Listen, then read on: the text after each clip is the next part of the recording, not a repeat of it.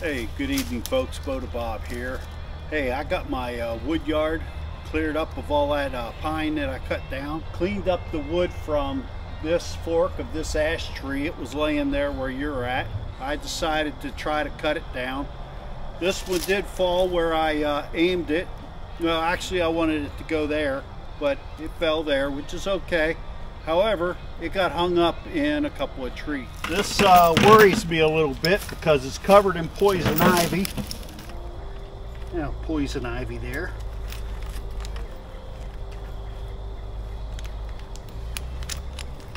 Okay, we got that. This is what we're dealing with. It's hung up in there. Not too bad. Small trees, I should be able to pull them, I think.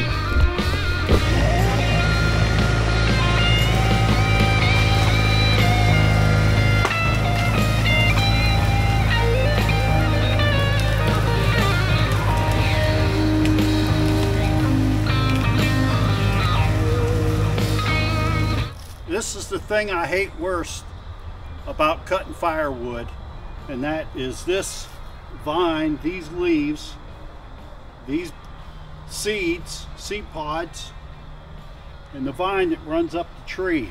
That's poison ivy. A lot of you all will know it if you're not from North America, and I think England has it now thanks to the colonists. Starts in the ground, and as it matures it will create a vine about 2 feet high, and it searches for something to grab a hold of, and once it gets a hold of something, it climbs it, whether it's a wall or a tree or a fence or a telephone pole. If you're driving down the road in rural Pennsylvania, at least, I shouldn't speak for anyone else but Pennsylvania because I know it does it here, you'll see these telephone poles covered with a leafy vine. This is it. This is ivy. Poison ivy, not ivy. From what I'm told by a doctor, when I got a case of real bad poison ivy as an adult, 1/3 of the population is immune to it. They don't break out in a rash. Another 1/3 of the population is slightly gets the rash, and the remainder, like me, at least that's how I classify myself, get it bad, and when you get it bad, it's bad. How you get the poison is there's an oil in the leaf, in the seed, in the vine, in the roots, in the ground. Every part of the poison ivy plant contains the oil. I forget what they call it. Someone help me out, tell me what it's called down below. Every part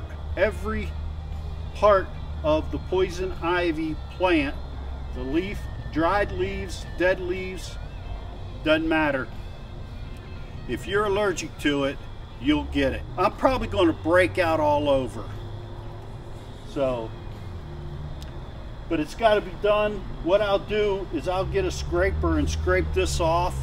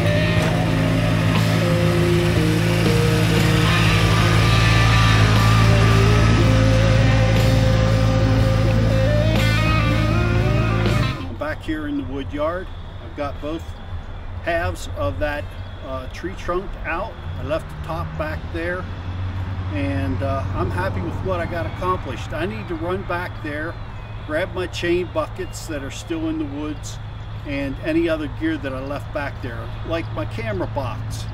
So thanks for coming around, checking me out, seeing what's going on, and until next time, you know what to do. Smash that like button, subscribe, share this video with a friend, and enjoy the journey. Cheers. Stop recording.